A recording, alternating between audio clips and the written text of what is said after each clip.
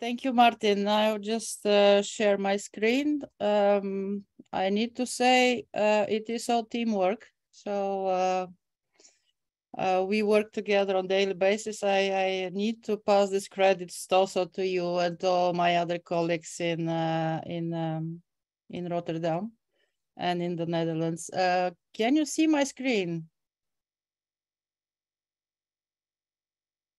I can't hear you. Yes. Yes. Okay, perfect. And I should be in a presenter mode right now. So hello, everyone. I have to say, enjoying the meeting so far very much. And I'm very grateful for the wonderful panel discussion that we had, because it's actually touched on quite some of the points that I have prepared for you today. So my talk today is going to be on some general considerations for the quality collection on biobanking of urinary EVs. I'll show you a practical example of how you organize the collection of biobanking for the Dutch multi-center research project. And also will give you a quick pick of our new quick reference card, which focuses on storage of urinary EVs. Okay, let's start. So the other day when I was preparing for the meeting, I decided to do a quick PubMed search and to check for the new literature on urinary EV biobanking. After all, the position paper was published more than a year ago already. But I have to admit the result was actually rather disappointing. It returned only 12 publications when I Googled extracellular, when I searched in PubMed extracellular vesicles, urine, urinary, and biobank. And what was even more disappointing was that in that list, one was a review, one was the position paper, and the other 10 articles were actually focusing rather on the cargo on the EVs rather than on the biobanking procedures and standards of that. So in fact, this is also identified as a roadblock, and this is one of the methodological gaps that we touched on in the position paper, as you can see on this illustration here. And it is reflected by the insufficient protocol standardization and incomplete reporting of clinical and experimental sample parameters. The majority of the published work starts somewhere where the green arrow is pointing around the EU EV isolation. And the majority of work actually describes the effect of different isolation protocols, while patient selection, sample collection, and storage are considered pre-analytical steps in extracellular vesicles research. And if you ask yourself why, frankly, these steps are often seen as less scientifically sexy, let me put it that way, and not so rewarding in terms of impact on your publication record. And we all know the motto is publish or perish. Nevertheless, you can imagine that this directly influences research outcomes and causes ambiguity and low reproducibility of published findings. And as we are trying actually to point out here, it hinders the clinical translation and the utilization of EV findings in the clinical practice. So we do a lot of research, but actually very little of it is in the clinic yet. So that's why I would like to take a close look today a little bit of the pre-analytical steps and the critical factors that affect them and the final results and the influence they have on the final results. If you look at here the workflow we have, the patient, we start always with the patients or the healthy volunteers, depending on the study design, and factors that are that have influence in this are the treatments the patients are undergoing, are there any known comorbidities, and also not to forget, is there any multi-center variation in the patient population? And by this I mean, you have to realize if you have an academic center that is only patients with specific more rare types of tumors or more complex clinical cases, then the population of your biobank will be slightly biased, or maybe not that slightly, compared to a more general patient population that is usually seen in a periphery hospital. In the next step in the collection and the transport, There are many things we often mention, but somehow tend to ignore when we report and when you prepare our publications. But you should consider when you're preparing to start a biobanking biobank, such as the time to collect a large enough cohort. As strange as it may sound, with the frequency of prostate cancer, you may actually end up with not enough time to collect sufficient patients, particularly if you're looking at more severe disease stages and higher lesions. Another factor is the physical examination prior to collection. Is there a digital rectal examination informed, for example, or not? The time of collection of urine, the dedicated collection device, is it a certified container that you're using? Yes or no? The sample type and the ability of the patient to actually collect it properly. Then, of course, we have the process and the storage, the sample centrifugation and freezing that can affect the steps, and the capacity of the clinical lab, which has to process other samples, not just only those that are in importance for your particular biobank. The use of aliquots, and of course, on the last place, but absolutely not the least important, is the cost of centralized biobanking with dedicated freezer storage space and specified containers, which can go up quite a lot. In addition to that, there are several unknown factors that you cannot really control, but should consider and keep in mind and include as variables in your study. And thus would include the individual's medical history, which is not always known, particularly in archive collections, the non-compliance, the logistic parts, like, for example, the insufficient or incomplete database or storage facilities, and the human error, which is always there, which can result in inconsistent or incomplete documentation and reporting. So altogether, this would influence your processing reporting results. And you have to consider those. And luckily, there are several resources available. And my screen is not okay. So there are several resources available that can help you guide through all of this. There's the position papers of myself, and also on the specifically the one on the urinary EVs. There are nowadays also standard operating procedures for the collection and storage of urine and blood that are actually also dedicated to EVs. I'll tell you a little bit later about our quick reference card. There are guidelines on reproducibility and reporting standards. Most of you know, actually all of you should know about EV track, but there's also some literature about it. And not on the last place, the open access repositories available out there. So I promised to give you a practical example, which is coming from a Dutch collaborative consortium project that is funded by the Dutch Cancer Society. And it's a project that is called IMPROVE. IMPROVE stands for Innovative Measures and Markers for Prostate Cancer Diagnosis and Prognosis using Extracellular Vesicles. And the goal of the consortium was to develop indeed techniques and protocols for the detection and quantitation of urinary EVs and their protein and RNA cargo. I was particularly focused on the RNA cargo, as probably some of you know. And then last but not least, to translate the findings into clinical practice via pre-validation trials. So during the entire project, we have been biobanking material to be able to perform the validation step on the end. So here is the biobanking, and I'm showing a step, and I'm showing you the first page of our urinary collection and storage protocol.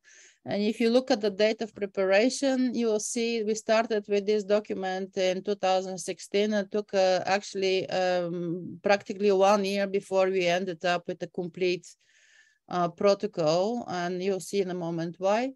What I need to say about biobanking, the two important factors, so the collection parameters, particularly if you're going to do a multi-center study, you need to have a uniform collection protocol.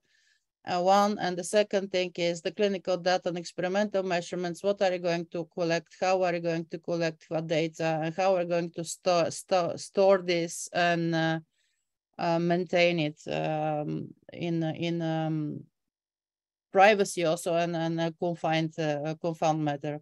So I need to mention we collected over 50 different sample parameters here, and maybe it's a funny picture on the side, but it's actually very true. It's better to collect all the information that you can then end up with a missing factor on the end of your study. Just to give you a quick peek into our urine collection and storage protocol, we start, for example, with instructions for physicians for urine collection, including the number of strokes that they need to perform during the digital rectal examination. And then in red are very specific notes that are actually dedicated to the extracellular vesicle part of the research. Another important thing is it also contains information on the urine collection, and this isn't about the patient. For example, some patients are old or cannot maintain or control the urine stream properly. So there is specific instructions into the protocol how to handle that particular part. We do have also priority rules in case of not enough urine is collected, which can also happen. Which samples, which aliquots should be taken, what volume, which are the priority, and how to handle those. And then on the end, there's also information that a list of the information notes that should be recorded on the in the worksheet. This is the minimal information of the study, actually, in fact, and the standardized worksheet that goes along with the barcode that should be identical with the collection devices. So I need to mention we didn't develop this completely alone. This was actually co-evolved. This evolved together with a protocol that was put together by the European Association of Urology. And nowadays, it's actually uploaded at the website of the National Cancer Institute under the Biospecimen Research Database. And you can find not particularly the IMPROV protocol, but the protocol which is very similar to that, which is actually presented as a standard operation procedure for collection of urine after DRE. And there's another one which is also for samples that they collected without a DRE. Next is the biobank. So we choose to go for a Castor for the electronic database capture. It's one of the reasons to go for this specific one was that all three academics and medical centers were using the same system and were familiar with its layout.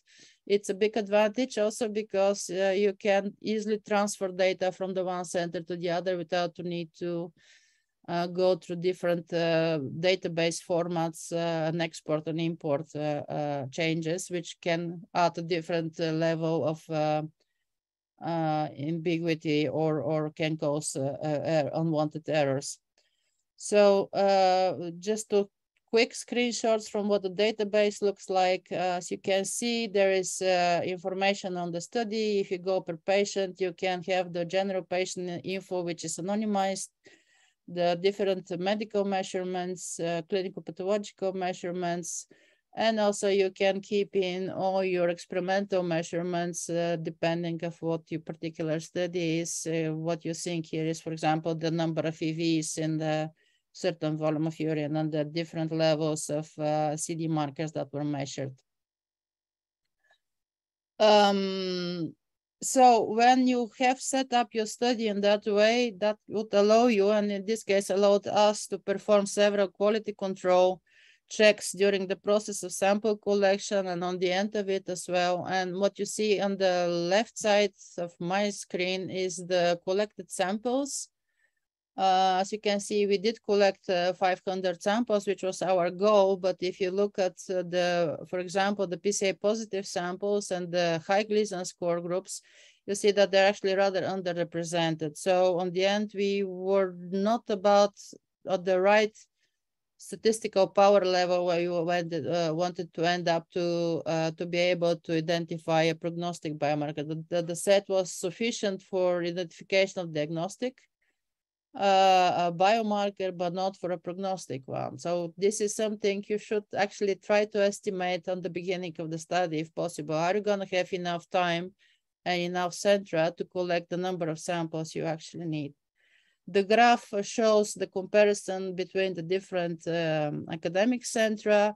So we were looking for hidden biases. Luckily, in our case, maybe also thanks to the protocol and the time we spent in it, we had quite a uniform cohort. And we could perform our monitoring also during the collection. Next to that, I think I missed, okay. Next to that, we could control also clinical pathological characteristics and biofluid cohort characteristics, which are all relevant. And actually what we're looking here what we were looking for here was rather to see if the cohort that we're collecting has the typical clinical pathological characteristics and also biofluid characteristics. And one interesting observation that we saw was that, for example, that the urinary PSA goes down with the increase of disease stage aggressiveness, and the other way around goes up in serum PSA during the same disease progression, while the prostate volume, for example, stays the same. And this is more or less what you want to see. Is your cohort actually corresponding to your expectations? A few more things to touch on here and to consider is that how to define your targets. So this is good to think of before you actually start. Are you going to do a biomarker discovery study, or are you going to do a biomarker validation study? In this case, it was a validation study. So the design was taking that into consideration. It is important to define and optimize your methodology. And to perform it in iteration steps to answer the specific questions before you actually perform the actual validation. So this could be, the first question is, do we have the detection power? What are the detection limits of the technology that we are testing? Next thing is, can we actually see a diagnostic performance in the cohort and which biomarkers or candidate biomarkers should have that diagnostic performance? And then on the end, when you have set this up, the actual validation can be done in relatively short time and without too much unexpected surprises. So just to give you a quick overview of the results, this is actually what came out from our study. From all the 11 biomarkers that we were looking at, RNA biomarkers, we found actually only 2 that were working. We had to normalize to urinary PSA. In a way, this was positive results. But again, when you're planning a biomarker discovery and validation study, keep in mind you may lose initially promising biomarker candidates, and you may or may not, you may end up with such that may or may not outperform the existing ones. And here I'm showing you the comparison with the Prohenza PCA3 biomarker, which was available at the beginning of the study, but the select MDX graph was not. So somewhere halfway, we had to deal all of a sudden with another competitive biomarker. So this is the example that I wanted to give you. And while we are still crunching and collecting the data, we wanted to share a lot of our experience we gained during the process. So we practically the entire team joined the urine task force, and several of us are part of the work group on storage that belongs to the urine task force. And in the last year, we developed a quick reference card for urine and urinary EVs. The card is a product of the International Storage Working Group, as I mentioned, and it's currently in print in Jeff. Here it is. We expecting it to be published in the coming weeks, so keep your eye open to that. And what's important is that it summarizes the current expert consensus as it was published in the position paper, but it's an A4 format, so you can just really print it out and laminate it and use it in your lab. And the what it shows is actually the best storage practices for urine and urinary EV is prioritizing on evidence level, but also on reporting level. So when you're wondering what should I include in my publication, you can always take a look at here. What I'd like to stress out is that this is not a protocol, but a guideline, which means that it's meant to assist you during your project design and execution, and you should not really take it blindly as a protocol, because that would be really dependent on your specific question and your specific biobank design. There's one more thing that is under construction in the group at the moment. So we're working on a storage of urinary EV framework, where we try to identify the key storage factors that would affect the urinary EV cargo. And we hope to be able to finalize this before the end of the year. So to summarize the entire talk, how to deal with known and unknown variables in urinary EV storage. Well, first of all, make an inventory of all known variables and order them of expected impact before you start. So prepare your study, talk with colleagues, check the literature, what's available out there. Test different variables for their effects. So perform small pilot studies, publish on those, draw conclusions that you can use for your final design.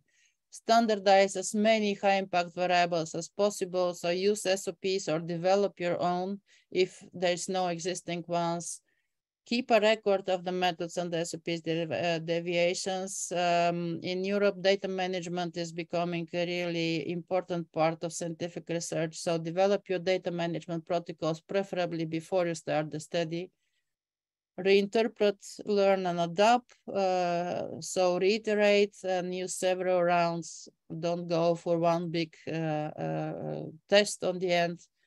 And finally, accept that you will never be able to control all known variables, certainly the unknown variables, and EV technology advancements that may change the impact of the different variables. So you try to be at the state of the art or the state of the art yourself. So with this, I'd like to conclude with a phrase that is the motto of our department, and that is that the best care starts with the best research.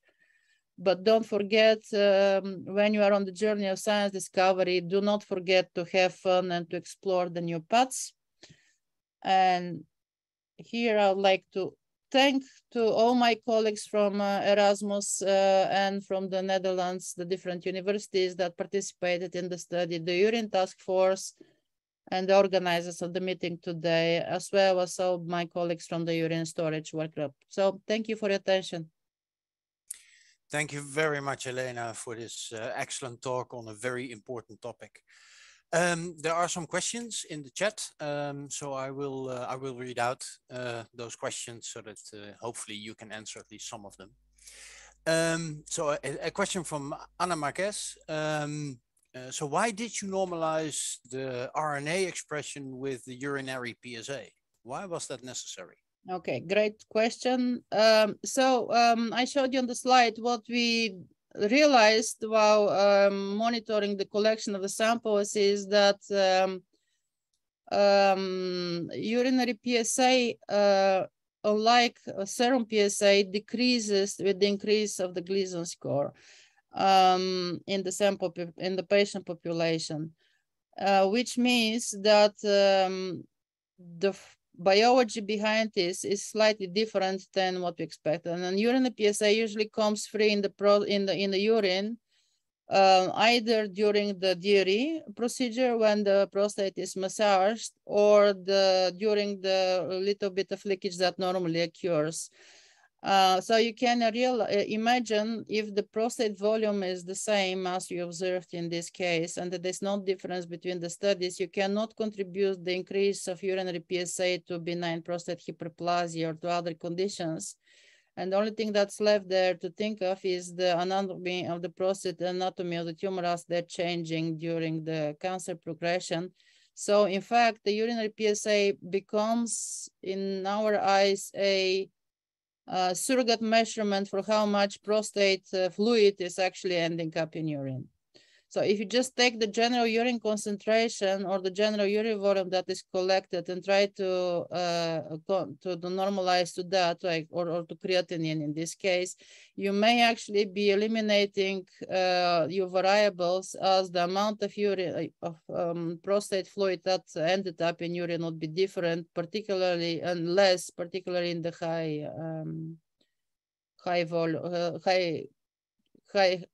high stage disease, so in aggressive disease and high Gleason score. Yeah, perfect. I have two very similar questions from Maaike Dekker and Nishan Sharma. These are questions about, did you try different preservatives for the urine in storage, or which is the best way of to store the extracellular vesicle samples? Which buffer do you need to use for long-term storage? So we did not use preservatives because I can again stress this study started quite some time ago, but we did include in our collection protocol that all the samples should be processed by the clinical lab within 4 hours after collection,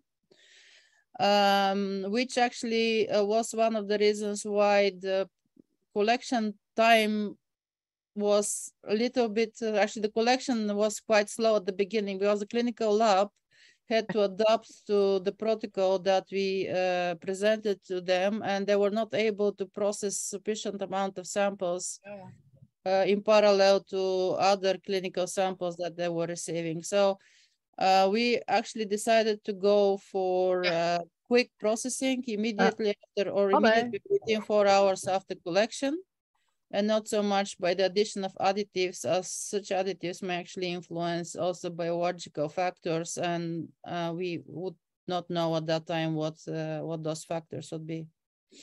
Yeah, there's time for one more question. So this is a question from Maya, the co-host in this case. So how would you recommend the use of the quick reference card? So how do you see this?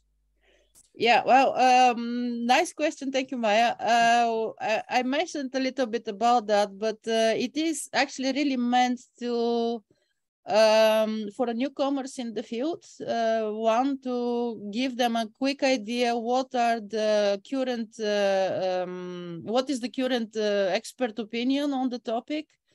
What should they report? Should they store at -20 or -80? What should they not do? And then also, when you're preparing a biobanking study, would be nice to take the card and look through the different lines and see, do I have all those parameters included in my SOP, or am I missing something? One thing that I'd like to mention here is our ambition. I don't know if you're gonna be able to realize it, but it is our ambition to be able to update that every so many years when new knowledge appears there. So hopefully this is version 1, and then a few years from now we would be able to publish version 2 if there is major changes or major unknown gaps field. Okay. With that, I want to thank you very much, Elena, for the presentation again and for answering the questions. There are a few questions left in the chat, so please can you address those via the chat?